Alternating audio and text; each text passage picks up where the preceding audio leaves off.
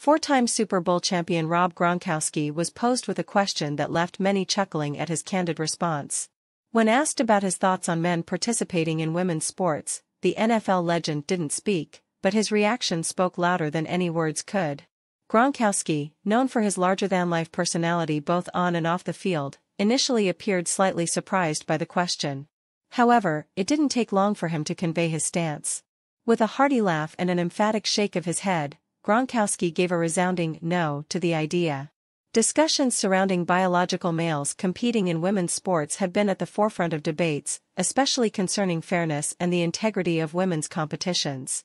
The NFL star's response is a testament to his unfiltered personality, which has endeared him to fans throughout his illustrious career.